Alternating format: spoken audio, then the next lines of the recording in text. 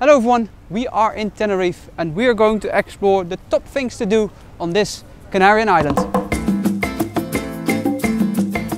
Tenerife, the largest Canarian island, with also Mt Teide that has the highest peak of Spain. An island where I expect loads of things to do. The easiest and most popular thing for people to do is to stay in Los Christianos or Playa de las Americas, resort areas with man-made sand beaches, water activities such as jet ski safaris, kayaking and snorkeling, and some good restaurants as well. Especially a bordo in Los Christianos is highly recommended.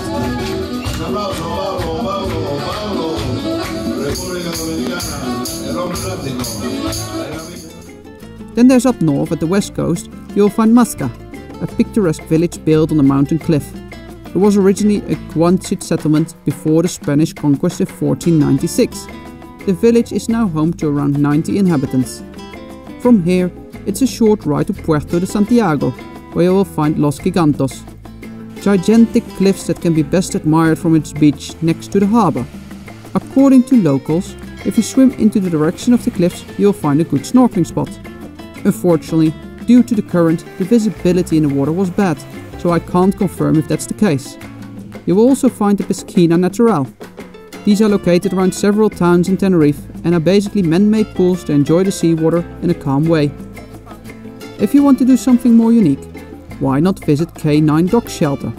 Every morning you can help the volunteers here who take care of the rescue dogs by going on a dog walk with one of the dogs.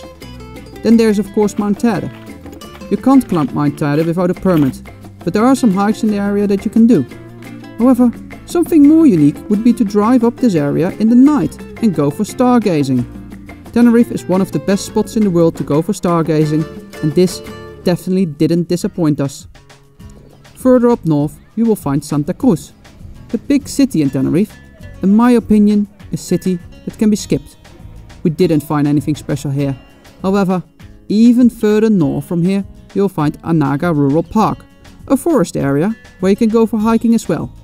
Only make sure you come early, because parking around the visitor center was unfortunately already taken on a Saturday when we arrived at around 11 AM. Then there is Playa de las Terisitas as well, an extremely long man-made sand beach.